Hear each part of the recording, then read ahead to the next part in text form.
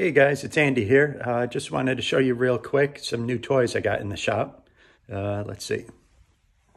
So here we have a hot plate stirring combo.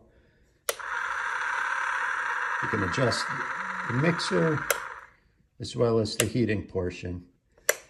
Before I've only just had a stir, so it's nice to have a hot plate.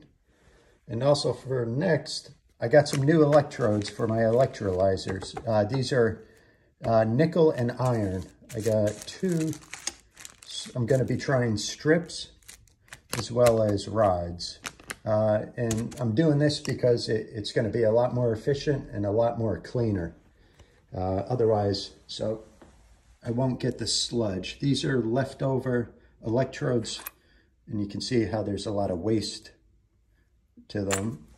And then also, this is the sludge that's left over in the cells that accumulates in the bottom of it as the electrodes break down. So every time I clean out the cells, I have to also scrape out all the sludge.